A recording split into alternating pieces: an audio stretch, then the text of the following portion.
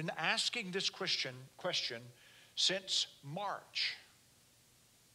What difference does the cross make? What difference does the resurrection make?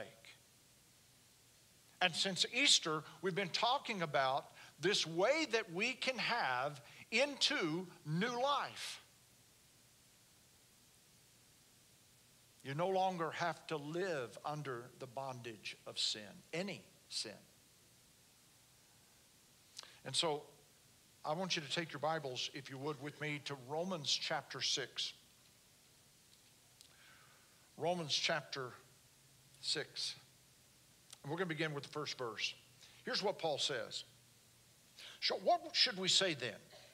Should we continue to sin so that grace may multiply? Absolutely not. How can we who died to sin still live in it? Or are you unaware that all of us who were baptized into Christ Jesus were baptized into his death? Therefore, we were buried with him by baptism into death, in order that just as Christ was raised from the dead by the glory of the Father, so we too may walk in a new way of life.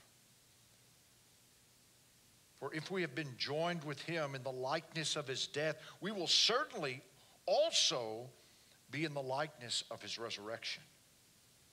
For we know that our old self was crucified with him, in order that sin's dominion over the body may be abolished, so that we may no longer be enslaved to sin, since a person who has died is freed from sin's claims. Now, if we died with Christ, we believe that we will also live with him, because we know that Christ, having been raised from the dead, will not die again. Death no longer rules over him. For in the light of the fact that he died to sin once and for all. But in light of the fact that he lives to God. So you too consider yourselves dead to sin, but alive to God in Christ Jesus.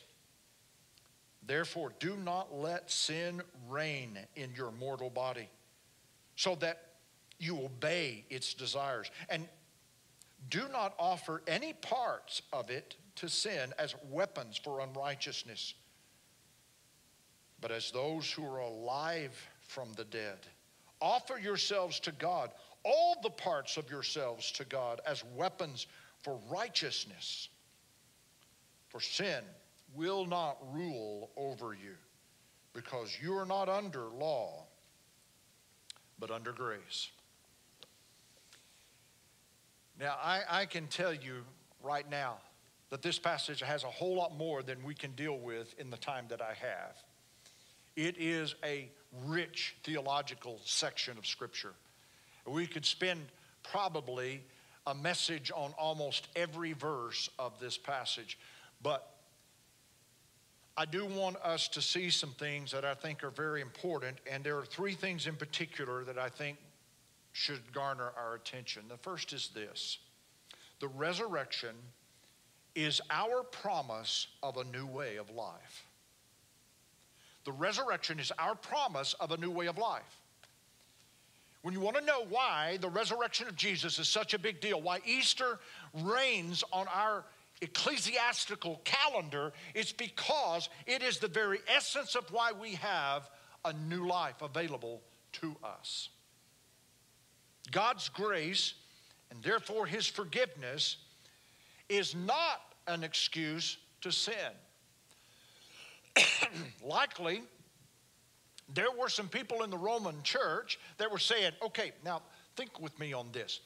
If I get God's grace because I've sinned, why not sin more to get more of God's grace? Huh? What do you think? And Paul goes, no. Absolutely not.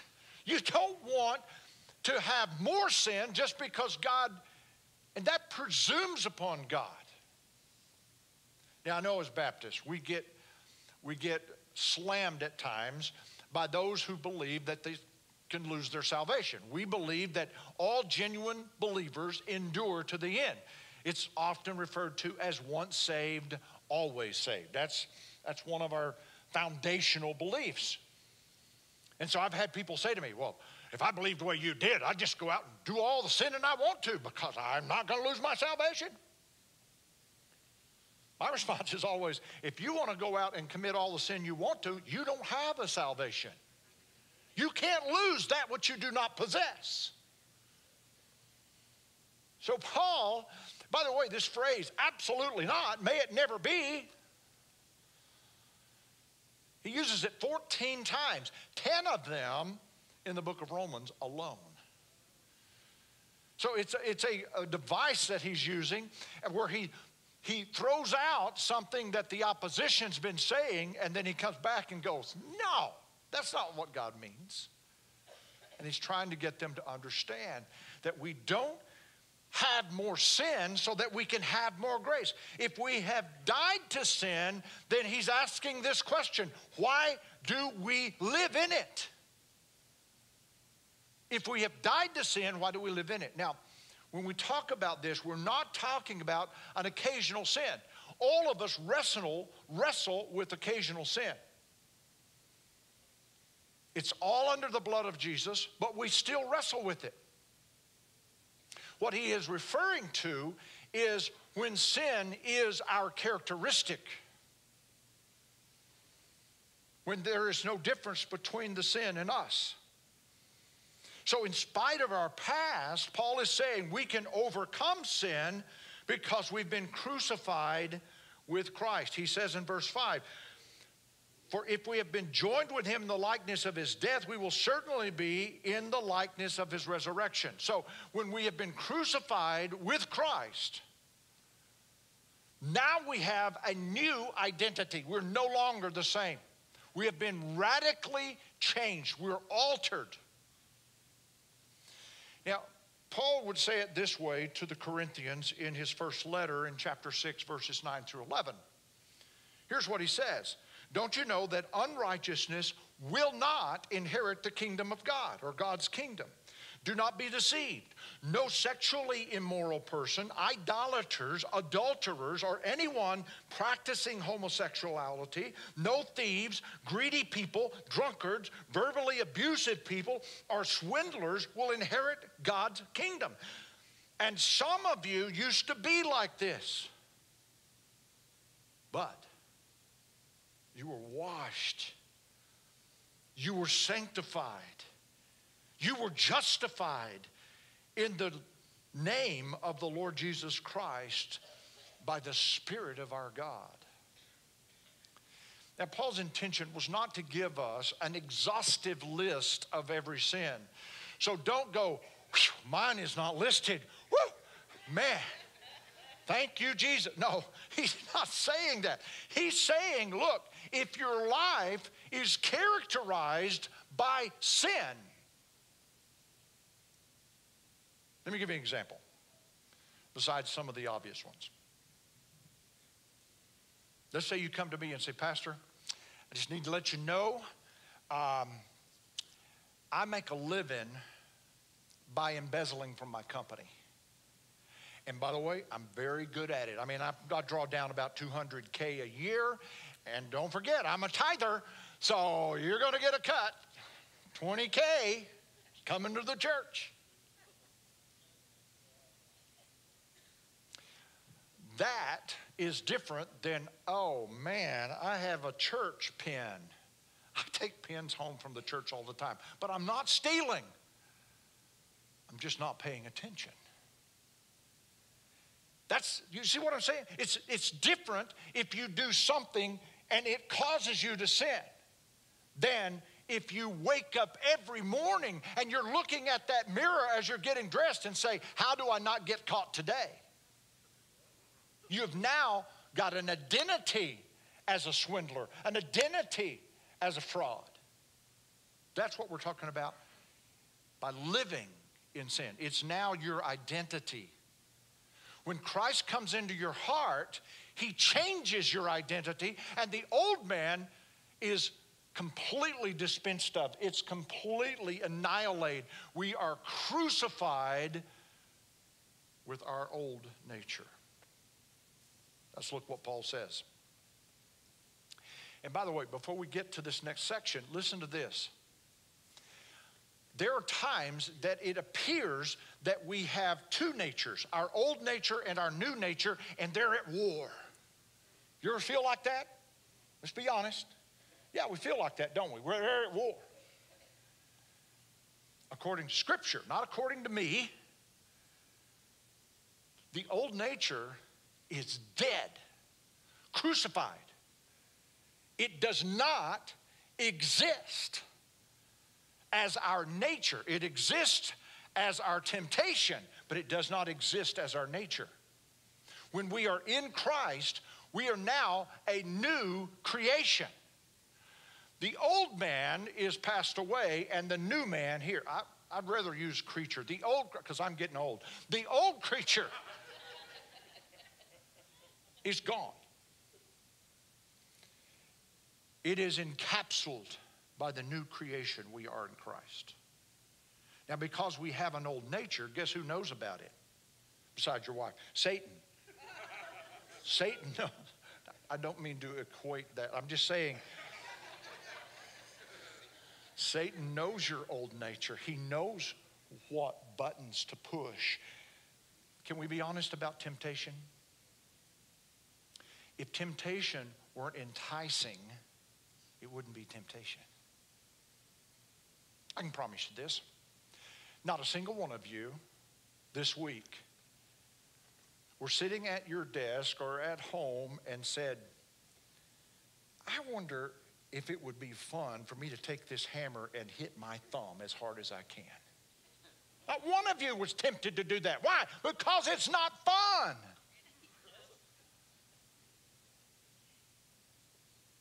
Sin represents something we already are predisposed to do. Why? Because we were once sinners. And if sin wasn't enticing, it wouldn't be a temptation. It is not a temptation. It's not a sin to be tempted. We understand that. Jesus was tempted. Scripture says he was tempted in every way, yet without sin. So the sin is not being tempted. The sin is yielding to temptation. That's where sin shows up. And Martin Luther, I think, first said this. Billy Graham used to quote me and say it a lot. And here's the deal. You can't keep birds from flying over your head, but you can prevent them from building a nest in your hair. You can't stop temptation. It's fleeting. It comes. It's there. We go, oh man, I can't stay on that. When it becomes a sin is when you take that temptation, you grab it and you go, I'm going to think about that some more. I'm going to put that in our mind. I'm going to revisit that again.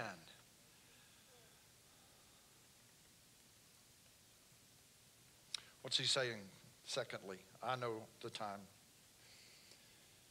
He's saying second, we're both dead and alive at the same time. Think about that. Remember those old Western posters? Wanted, dead or alive. Well, Satan's wanting you. He'll take you dead or alive. But we are, as followers of Jesus, both dead and alive at the same time. Look at verse 6. For we know that our old self was crucified with him in order that sin's dominion over the body would be abolished, so that we will no longer be enslaved to sin. Look at verse 8. Now, if we died with Christ, we believe we will also live with him. So when we die to our old nature, our old man, our old way of life, our old creature, we become alive in Christ.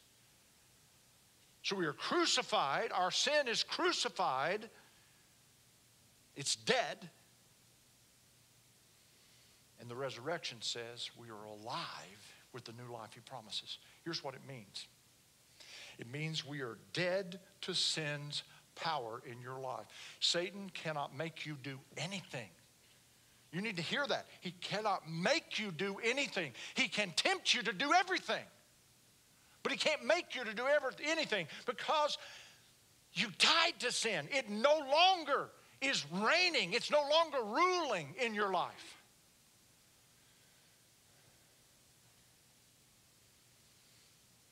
Most of the sin we commit is out of our desire, not out of Satan's temptation. He doesn't have to bother with you for most sin. You're already pre-wired to sin. We have to live as if we're dead to sin. And we're dead to sin's power. It no longer has power in our lives. That's why he says we're no longer enslaved to sin. We need to start living that way. We are alive in Christ by the power of the resurrection. That's why it makes so much difference. That's why it's such a big deal. Because you've been given a new life in Christ, and you no longer have to go back to that old way of living. Now, to make sure that that happened, God put you in a body of believers so there could be people walking with you and helping you overcome those tendencies, helping you to not yield to temptation. But God has a new life for you, and you no longer have to live in that old way of living. So you are dead because you died to sin, but you're alive because Christ dwells in you and gives you strength to do what he's called you to do. There's a third thing that we need to see, and that is, since we have this new life in Christ, sin no longer rules our life. We need to stand up and shout hallelujah on this. Therefore, he says, do not let sin reign in your mortal body so you obey its desires. It's that simple. All of that has been put away. All of that has been buried. The cross covered it all. When Jesus said in those last words on the cross, it is finished. It's not talking about his life. He's talking about the redemptive work to provide everything you need to have a relationship with God. And he said, it's finished. I'm bringing it to you. Everything you need. And so while we still have to deal with temptation, sin no longer has dominion over us. That's the critical point here. We have a propensity towards sin. You have it. I have it. And I'm fooling myself if I think I could ever be above it, because I'm not, and neither are you. But it does not have to rule, because I can choose the weapon that I use. We choose the weapon that we use. Notice what he says. Do not offer any parts of it, your body, this mortal body, this flesh, do not offer any of it as weapons for unrighteousness. Don't give in to temptation. That's what he's saying. Don't allow yourself to be used for sin. Where that, I have people all the time tell me, well, yeah, I got angry, but I can't help it. That's just the way I was raised. I'm a racist, but I can't help it. That's just the way I was raised. Oh, I think there ought to be injustice, but I can't help it. There ought to be justice, but that's the way I was raised. There's a Greek word for that. It's called baloney. Baloney. There's no excuse. You can't hide. What are you going to tell God? Well, God, that's the way I was raised. And he goes, yeah, and I sent you salvation so you didn't have to stay there.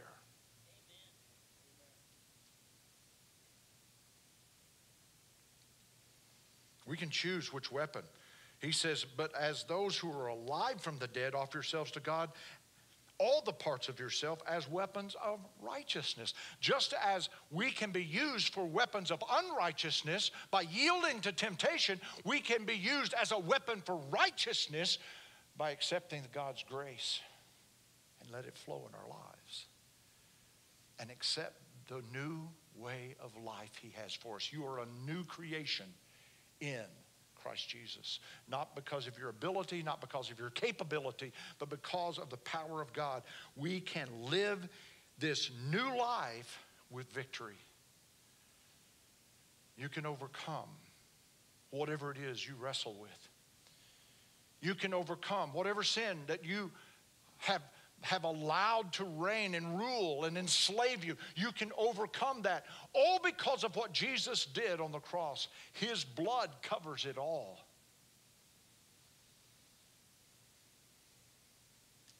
And his resurrection brings to us a new way of living.